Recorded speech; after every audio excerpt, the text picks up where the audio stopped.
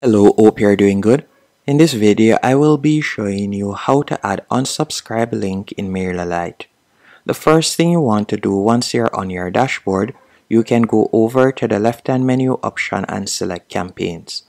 After selecting campaigns, you could tap on create new campaign, and then from there you can choose whether you like to create a regular campaign or A/B split campaign. So we're just going to select regular campaign. After you have done that, you can fill in your campaign name.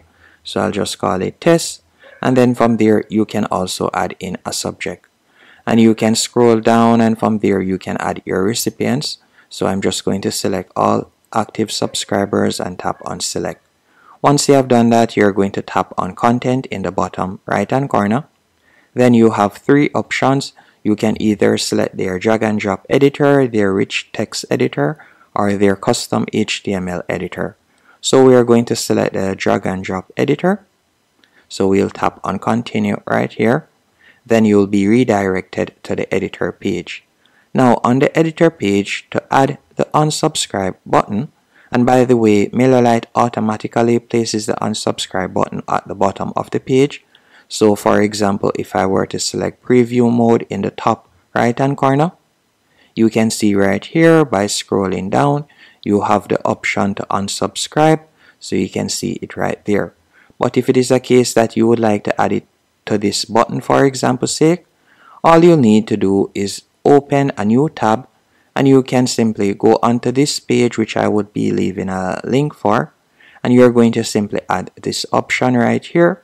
So it is a $ unsubscribe, as you can see there. So this is the variable that you'll be adding. So you'll simply copy this. So you want to copy the bracket on the text, and you're going to go back into Mailerlite. Then for example, we could select the button, then tap on the link option, and you could paste in the link right there. After you have done that, if we were to select, for example, preview and test, then tap on preview mode, you can see right here, once I now tap on the button, you will see the unsubscribe option. So let's tap on the button right there, and it will show you the unsubscribe option. That's basically it. Hope you found this tutorial helpful and informative. If you did, be sure to hit the like button and subscribe. And by the way, it works the same if you would like to add the link to text. So you could select the text that you would like to add the link to. Then you could tap on the link option and tap on insert link, and you could paste it in right there. After you have pasted it in, you can tap on insert. So it works the same. And once you're finished editing it, all you'll need to do now is tap on save in the bottom right hand corner to save the changes. And once you have saved the changes, from there you can tap on done editing, and you can send it out to your subscriber list. Thanks for watching. Hope you found this tutorial helpful. If you did, be sure to hit the like button.